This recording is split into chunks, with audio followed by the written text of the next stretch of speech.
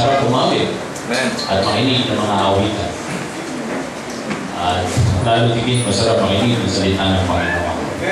Nais mo pasahin ang mensaheng pinamagatan natin, honor the Lord, obey Proverbs 3, 1-10. Honor the Lord, obey Proverbs 3, 1-10. Lahat tayo magkunsido na ang ating Diyos ay makapangyarihang Diyos. Amen. Yung amen na yun, hindi ganong magkunsido. Lahat tayo naniniwala that our God is a great God. Amen. Awesome, marvelous, wonderful. Yan ang ating Diyos. With that, God deserves to be honored. Primarily by His people. Kayo at saka ako, and also by all His creation. Dapat siyang pinupuri at itinagalan. Honoring the Lord is always done by giving. Ang pagkakang sa Diyos ay lagi kong ginagawa sa magitan ng pagbibigay, and it is giving of our best. At dinescribe ng Bible sa isang salita yung pagbibigay natin ng ating best sa salitang all or complete. Marcos 12:30, ang iibigin mo ang Panginoon mong Diyos ng buong puso mo at ng buong kaluluwa mo at ng buong pag-iisip mo at ng buong lakas mo. Paano doon natin iibigin ang ating Diyos? Buong puso, buong kaluluwa, buong pag-iisip, buong lakas. Sa English yan, love the Lord your God with all your heart, with all your soul, with all your mind, with all your strength. Yun po yung pagbibigay sa Diyos. Buo. At ang pag-ibig at pagsunod, lagi mong magkasama yan. Love and obedience go hand in hand. Juan 14:15. Ang sabi ng Panginoong Jesus, kung ako'y inyong iniibig, ay tutuparin ninyo ang aking mga utos. Kung talagang mahal niyo ako, sabi ng Panginoon, ay susundin ninyo, tutuparin ninyo ang aking mga utos. Yung pong pagsunod ay pagbibigay galang. So obedience honors the Lord. At ang Diyos ay natutuwa sa ating mga pagsunod. Unang Samuel sa Lumang Tipan 15:22, the Bible declares, behold, to obey is better than sacrifice. Mas mabuti ang pagsunod kaysa sa mga sakripisyo. Maraming pagkakataon ang anak ay sumusunod sa kanyang magulang.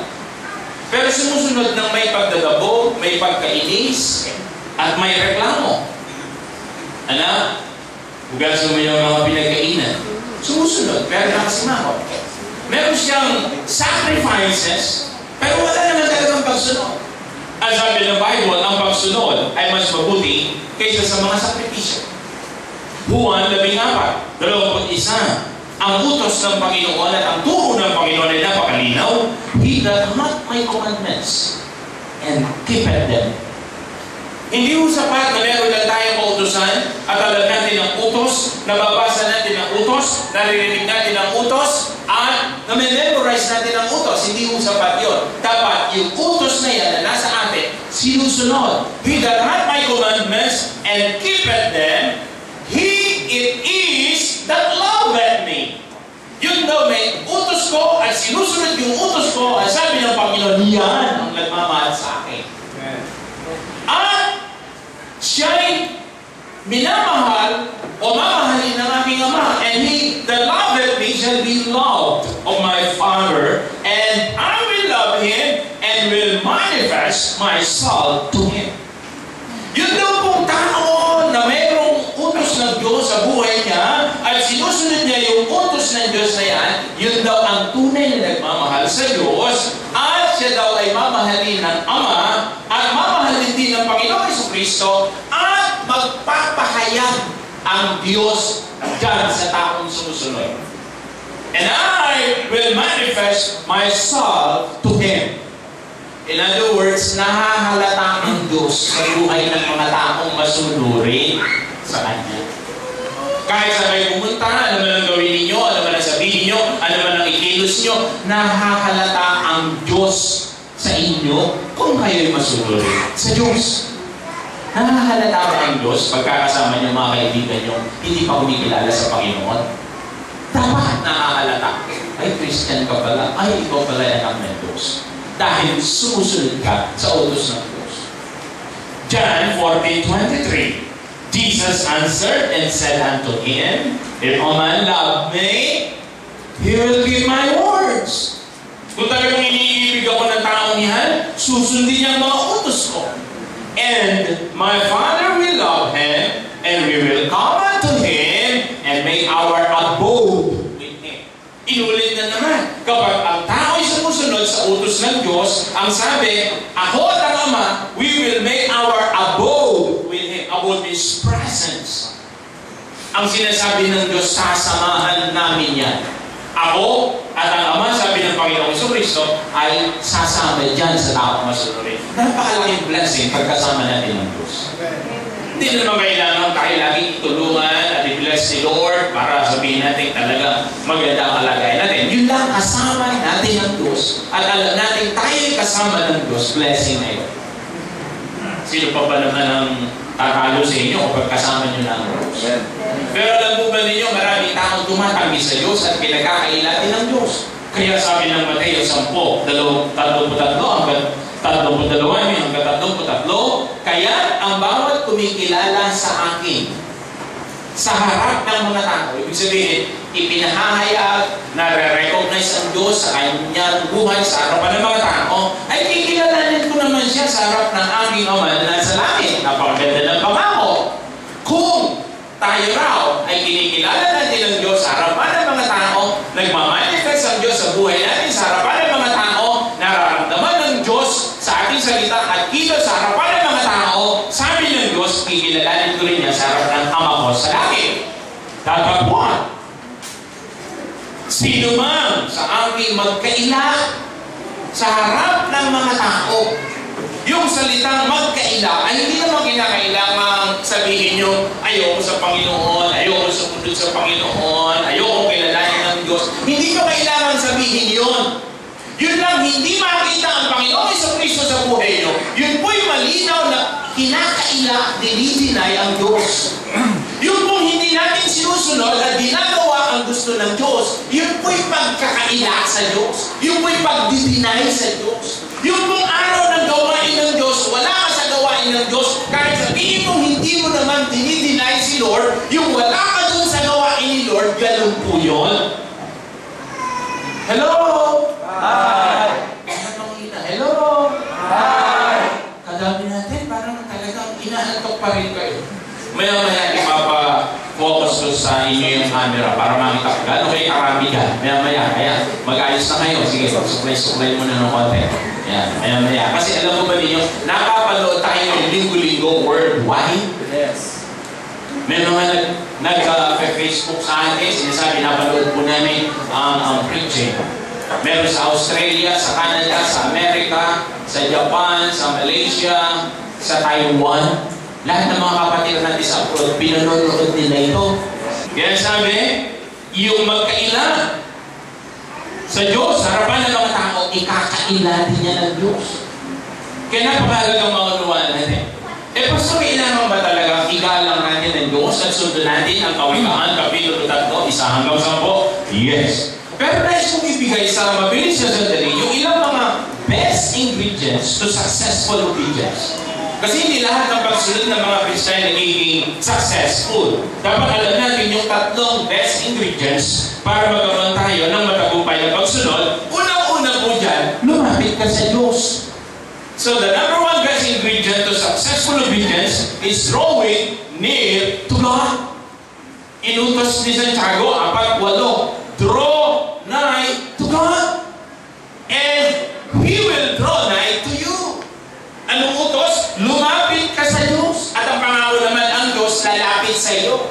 Yung isang hakbang mo palapit sa Diyos, isang hakbang din ng Diyos palapit sa iyo. Kaya para tayo makasunod ng matagumpay na pagsunod, lumapit ka sa Diyos. Kaya napakahalaga na lumalapit tayo, pumunta tayo, at nandoon tayo kung saan nandoon ang Diyos. At kung saan naghahari ang Diyos, dapat lagi tayong nandoon. Mateo 18:20. Sapagkat kung saan nagkakatipon ang 2 o 3 sa aking pangalan, ano po ang pangako? Naroon ako sa gitna nila. Saan madalas nandoon at laging nandoon ang Panginoon Jesus? Saan daw siya lagi nandoon? Sa mga nagtitipon sa kanyang pangalan. Kaya lahat ng pagtitipon ng Panginoon at gawain ng Panginoon, gawin nyo lahat na magagawa nyo na nandun kayo.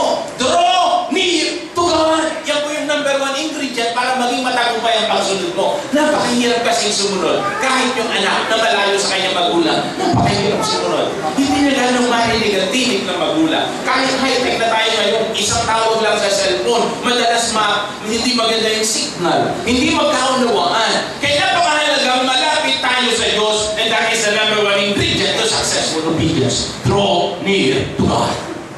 The second best ingredient is denying yourself or deny yourself. Matthew 16:24. Then said Jesus unto his disciples, if any man would come after me, church, read with me, go. Let him deny himself. Deny himself. Tanggihan mo ang sarili mo. Ang sarili mong akala, ang sarili mong pasya, ang sarili mong kalooban. Deny it! Para makasunod ka sa Diyos. Obey God rather than self. Kung meron kayong struggle between your scholarship and God's scholarship, deny your own scholarship, just obey the scholarship of God in the Bible. Kung meron kayong problema sa pagsunod sa inyong pagsunod sa Diyos kaysa sa inyong mga kaibigan, obey God rather than your friendship. At mga kapatid kong mahal, hindi ko tayo mawawalan o nawawalan, hindi tayo malulugi o nalulugi kung sumusunod tayo sa Diyos. At hindi tayo natatalo kapag isinusuko natin ang Diyos natin sa Diyos. And in fact, doon ka lang magsisimulang manalo at magtagumpay kapag kasuruko ka sa Diyos. Hanggat hindi ka sumusuko sa Diyos, hanggat ginagawa mo lahat ng gusto mo, at hindi ka sumusunod sa gusto ng Diyos, nakikipagtunggali ka sa Diyos, walang tao mananalo sa Diyos. Kaya ano nagiging tulong? Talo ka. Para maging manalo sa Diyos, subuko ka sa Diyos. Deny yourself. The third best ingredient of successful obedience is declaring honesty. Declaring honesty. Isa sa patutuon ng Panginoong Jesucristo ay yung kanyang deklarasyon ng kanyang buong puso at buong pagsunod sa Diyos Ama. John 8:29. And He that sent me is with me. This is the testimony of our Lord Jesus Christ. Yung nagsuko sa akin, which is the Father, sabi niya, nasa akin. The Father had not left me alone. Kahit minsan, hindi niya ako iniwanan. For I do, how many times, church? Always. Always. Those things that please Him. Anong diniklara ng Panginoon? Ang Panginoong Jesucristo ay sinugo ng Ama para gawin ang kalooban ng Ama na nasa langit sa kanyang buhay. Kaya every time na tinatanong siya, no authority ang ginagawa mo, ba't mo ginagawa yan? Ang lagi niya sinasabi, ginagawa ko ang kalooban ng aking Ama. At ang sabi niya, the Father has not left me alone, for I do always those things that please Him. Napakahalaga. Na meron tayong deklarasyon of honesty, declaration of honesty. At masaya tayong ginagawa natin yung mga diniklara natin gagawin natin sa Diyos in connection with God's commands. Kaya ano sabi ng Awit 48:8, aking kinalulugurang sundin ng iyong kalooban. Ano sabi ni David? Ako'y masaya, nalulugod ako, na sumusunod ako sa kalooban ng Diyos. O kinaluluguran mong sundin ang iyong gusto. Kayo po ba'y masaya sa pagsunod sa Diyos? Amen. Masaya po ba kayo ngayong umaga na nandito kayo at nakikinig sa salita ng Diyos? Amen.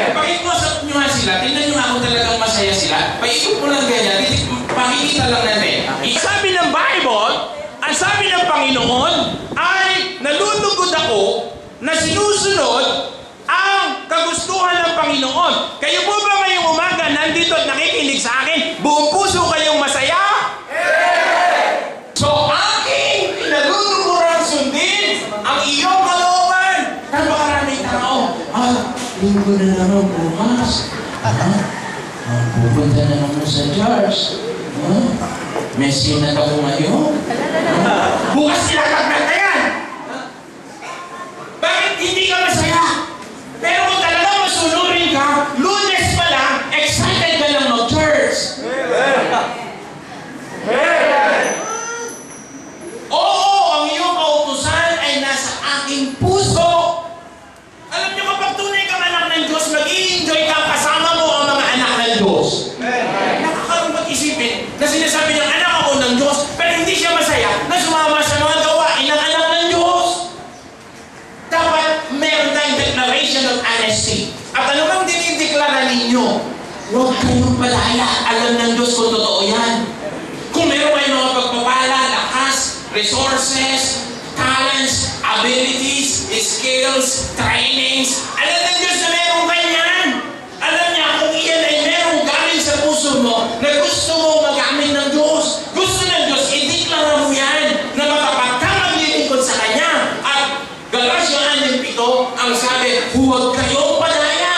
Ang Diyos ay hindi na pabibiro. God is not mocked. Hindi mo kainin lang ng Diyos. Pero napakahalaga, para magkaroon tayo ng matagumpay na pagsunod, declare honesty. Panginoon, susunod ako na ang lakas na ibibigay niyo sa akin ay magbibigay ako ng panahon ko para sa inyo. Panginoon, ang talento, abilidad, at skills, and trainings, and giftings na ibigay niyo sa akin ay ipagkamit ko sa inyo. That is declaration of your honesty na matapat yung gagawin niyo para sa Panginoon. Panginoon, i-bless mo ako ng ganitong blessing. Declare honesty na yung bahagi para sa Diyos ay maibibigay natin. Napakahalaga. Declare honesty. So definitely, obedience to God and to His words should be our top priority. And I'll tell you this morning, priorities reflect importance. And doing things that are important leads someone to success. Kapag ginagawa natin yung mga importanteng bagay, meron tayong garantiya ng pagtatagumpay. And listen very carefully. Success determines the value of what you have done. And a correct definition of success is very important, at least from two dimensions. Number one, success from the side of having God in it. And success from the side of having just achievements or accomplishment in it. Magkaiba po yun. Yung success from the side of having God in it and success from the side of having just achievement in it.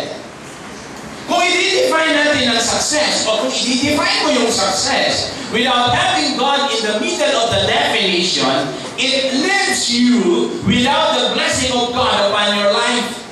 Ano bang blessing na hindi kasali ang Diyos, hindi blessing yan? Kaya sabi, the blessings of the Lord, it make it rich. Iyan ang nagpapayaman sa Diyos. Kasama tao, hindi yan may kasamang lumbay. But, listen, if you have God in your life, hello church! Hi! Hello! Hi! If you have God in your life, and you still are not achieving anything, it is like adding insult to the infinite God. Hindi naman po pwedeng meron bang Diyos pagkatapos wala ka pa rin ma-accomplish. Amen. Kaya ito pong Proverbs chapter 3 verses 1 to 10, this is actually a 2-verse couplet. 1, 2, 3, 4, 5, 6, 7, 8, 9, 10. Couplet. And then, in it, sinasabi ng Diyos kung ano dapat natin gawin at paano natin ito gagawin. And then the Lord tells us what He promises to give us kung susundin natin. Kaya nga po ang title ng ating message ngayong umaga, Honor the Lord, Obey, Proverbs 3, 1 to 10. Let's read verses 1 and 2. Proverbs 3:1 and 2. Church, read with me with feeling. Go. My son, forget not my law, but let thine heart keep my commandments. For length of days and long life and peace shall they add to thee. Well, verse 1, ang inuutos ng Diyos, obey God. Sundin mo yung Diyos. Kasi sabi niya, anak ko, huwag mo makalimutan ang aking mga utos. And let thine heart keep my commandments. Yung law and commandments of the Lord na binabanggit dito talks about the book, the Bible. Sinabi niya, sundin mo to, anak ko. So yun yung verse number 1. Ang promise of verse number 2, for lack of days and long life and peace shall they add to thee. So anong promise? Mahabang mga araw, mahabang buhay na may kapayapaan. This is very important for us to understand. Hindi lang sinasabi ng Diyos, dadagdagan ko ng taon ang iyong mga buhay. Kung hindi sinasabi niya, dadagdagan ko ng buhay ang iyong mga taon. Magkaiba po yun. Iba po yung maraming taon na walang buhay kaysa maraming buhay sa iyong mga taon. Napakaraming taon na buhay sa mundong ito. Pero puro pasakit, puro hinanakit, puro sama ng loob. Hindi po yun ang promise ni Lord. Kapag sinusunod mo ang Diyos, ang pangako niya, ang iyong buhay na mahaba ay magkakaroon ng buhay. Napakaraming tao, buhay nga, pero parang laging galit sa buhay. Ay, buhay. Ito yung makikita yung isa, nawawalan siya ng buhay. Hindi niya ma-enjoy ang buhay kasi hindi sumusunod sa Diyos. Kaya marami galit sa buhay. Pero dapat, nai-enjoy natin ang buhay kasi promise ni Lord yan. Hindi niya lang pahabain ang ating buhay, hindi niya lang dadagdagan ng mga taon ng ating buhay, dadagdagan niya ang buhay ng ating mga taon. Let's keep on reading. Let not mercy and truth forsake thee. Bind them about thy neck. Write them upon the table of thine heart. So shalt thou find favor and good understanding in the sight of God. Anong utos dito? Love God. Let not mercy and truth. Alam mo ba yung mercy and truth? Ito po yung isa sa mga pangunahing katangian ng Diyos. And this verse talks about God. Huwag mo ikakalimutan yung mercy and truth. Well, generally, if we will get the very meaning of these verses, sinasabi lang, huwag makalimutan ng Diyos. Love God. Ang God ay merciful at ang Diyos ay true. Siya yung katotohanan. Isa puso ang Diyos. Yan po yung utos. And yung promise, pag sinunod yung utos. So verse 4, so shall thou find favor and good understanding in the sight of God and man. You will enjoy His favor. Yun yung promise. Nai-enjoy ba natin ang pabor ng Diyos? At paano nyo may enjoy yan pag mahal nyo siya? Yung mga kahit hindi ka natulungan ng Diyos, yung paboran ka lang niya, blessing na yun. Alam niyo ba, maraming tao, parang lakas-lakas ng loob nila na mabuhay at pakiramdam nila secure sila. Kasi, kilala nila si Cruz at saka si Mayo. Hindi naman sila tinutulungan ni Mayo. Pero bakit? Parang kampante siya. Kasi anytime alam niya, ang pabor nun nasa kanya. Pero wala namang ginagawa yun para sa kanya. Kahit wala nang gawin ng Diyos sa atin, alam nyo lang pinapaboran tayo ng Diyos. Blessing na. Let's keep on reading. Trust in the Lord with all your heart. Paborito ng marami, like verse 5. And lean not unto thy own understanding. In all thy ways acknowledge Him, and He shall direct thy paths. Anong utos sa Bible dito? Trust God. Malinaw na malinaw. Trust God. Trust in the Lord with all thine heart. At hindi sa mamagitan ng iyong sariling kaalaman. You know what? Yung pong pagtitiwala sa sariling kaalaman at abilidad at kakayahan, ito po ang number one problem ng tao. Yung po bang tama ako syndrome? Syndrome yan eh. Tama ako, ito mali. Alam nyo kayo maraming mag-asawa, tumatandang hindi magkasundo. Kasi pareho sila meron ganong sakit. Tama ako, ikaw mali. Sabi ng isa, tama ako, ikaw mali. Yung bang tama ako attitude.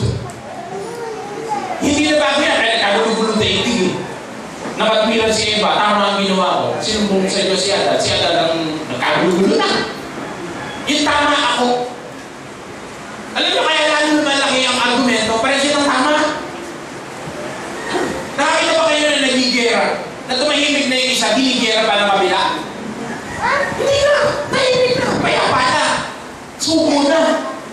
Pero pagdating sa pagtitiwala at pagsunod, sabi niya, trust in the Lord. Kaya between your own thinking, mind, and ability to think, pagtiwala mo pa rin ng Diyos. Ano promise? He will direct your path. He will make your path smooth. Kaya bakit gusto parang laging lubak-lubak ang buhay ko? Bakit parang ang takbo ng buhay ko ay hirap na hirap ako? Eh baka naman hindi ka nagtitiwala sa Diyos. Ang sabi, trust in the Lord and He will direct your path. At pwede talaga natin pagtiwalaan ng Diyos sa anumang gusto natin marating sa buhay, sapagkat siya ay Diyos na nakarating na doon sa gusto natin puntahan, i-direct niya lang tayo. Kaya yung pong mabuting tao, ini-equate yan sa marunong sumunod sa Diyos. Psalm 37:23, the steps of a good man are ordered by the Lord. Yung good man na sumusunod sa order ni Lord, kaya siya naging good kasi sumusunod siya. Kaya baligtarin niya lang yan. Pag hindi sumusunod, ano yan? Bad. Let's keep on reading. Verse 7 and 8. Be not wise in your own eyes. Fear the Lord and depart from evil. It shall be health to thy navel o kasukasuan and marrow. Yung po bang kagalingan sa iyong mga buto to thy bones. Ano po ang utos dito? Fear the Lord o fear God. Fear the Lord. Ano yung promise? Health and strength. Generally, pag takot ka sa Diyos, protektado ka. Amen. Kaya maraming mga anak napapaliwaran, nasisira, hindi takot sa tatay at sa nanay.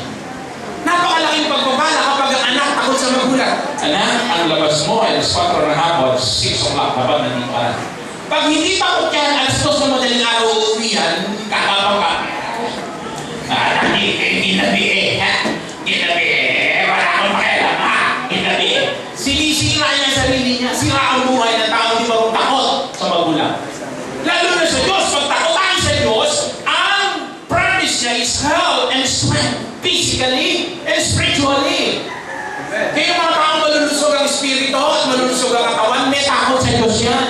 Hindi inaabuso ang katawan. Hindi ko ano-ano pinaglalagay sa loob ng katawan, pinagsasaksak, pinagtututurok sa laman. Nag-flip. Hindi kasi takot sa Diyos. Kung saan punta ng punta, kahit makakasila na ng utak, pupunta ka. Kasi hindi takot sa Diyos. So, fear the Lord. The promise is health and strength. Let's keep on reading. Honor the Lord with your substance. Okay. Substance. Sabihin naman, substance. Substance. Alam niyo ba kung ano yung substance? Honor the Lord with everything you have. Yung substance nyo, yung dahilan kung bakit kayo nandiyan, bakit kayo malakas, bakit kayo kumikilos, bakit kayo nakakapag-isip, bakit kayo may tinitirahan, bakit kayo may pinapasukan, bakit kayo sumusweldo, substance nyo yan. So meron kayong isip, may lakas, may talento, may bahay, may kotse, may resources, may negosyo, may trabaho, may sweldo, may ATM, may ano ba? Everything na meron kayo. That's your substance. Meron bang hininga? Consider as your substance. That's considered as your substance. Hininga mo. Yung buhay mo. Kasama yan sa substance. Anong utos? Igalang mo ang Diyos sa lahat ng mayroon ka. Kaya huwag na huwag natin sasabihin, huwag natin ipagkakaila sa Diyos kung ano nang mayroon tayo. Kaya pagka mayroon gawain ng Diyos, meron pang buhay, may lakas ka, dapat maluwalhati ang Diyos yan. Magamit mo yan dyan. Naluluwalhati ba? Na-o-honor ba ang Diyos sa substance nyo ngayong umaga? Amen. Parang hindi na lang. Parang nalalaman nyo na naman kung tututugpukin natin dito. Honor the Lord! May substance. Meron akong isip, meron akong lakas. Dapat na-o-honor, nabibigyan ng honor ang Diyos yan. Yung isip nyo, ano na pinag-iisip nyo para sa sarili, para sa anak. Nag-isip na ba kayo para sa Diyos? Nag-isip na ba kayo paano mawiwin sa Diyos ang nanay nyo, ang tatay nyo, ang kaklase nyo, ang kaibigan nyo? Nagamit nyo na ba yung isip na yan para mapapurihan ng Diyos? Yun yung lakas. Nagpupuri ba ang Panginoon? Meron bang honor na nakukuha ang Diyos yan? Mag-isip-isip mga kapatid. Because this is a command. Honor the Lord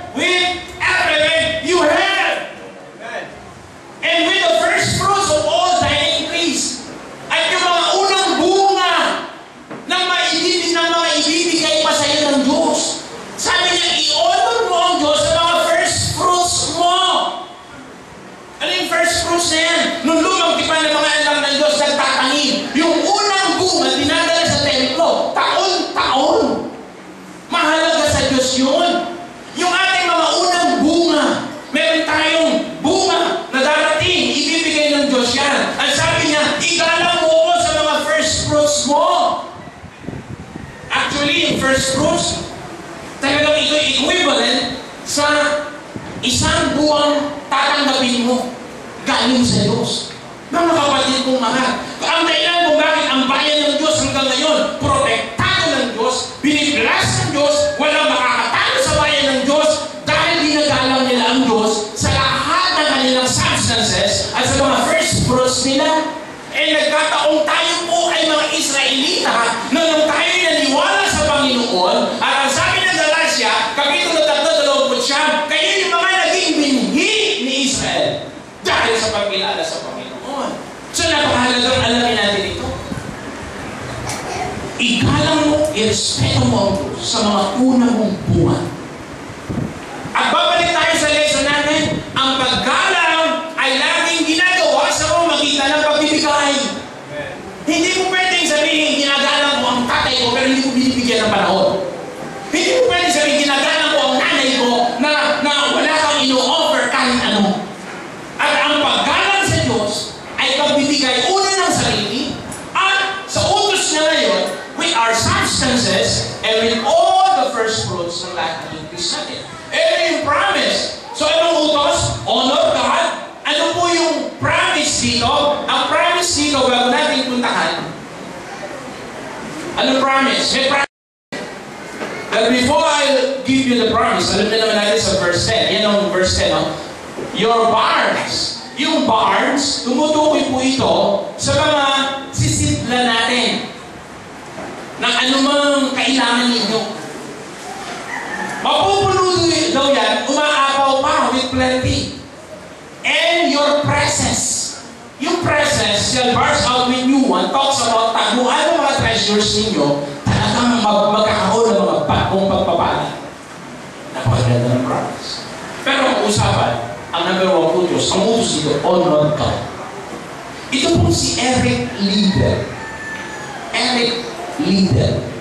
Nag-ambisyon siyang kilalanin at sumikat sa buong Scotland noong kanyang kapanahonan. Siya po ay runner. Mabilis na tumakbo. At panglaban siya ng Scotland noong 1924 Olympics. So bago pa siya maging runner ng Scotland para lumaban sa Olympics noong 1924, meron na siyang decide sa kanyang puso na kilalanin sa buong Scotland at maging sikat. Nandun siya sa Olympics 1924 para tumakbo sa 100-meter task for gold. For gold, hindi silver, hindi bronze. Tatakbo siya for gold. So noong panahon niya, siya yung number one. Talagang lahat ng chance para maging gold medalist siya ng Olympic 1924.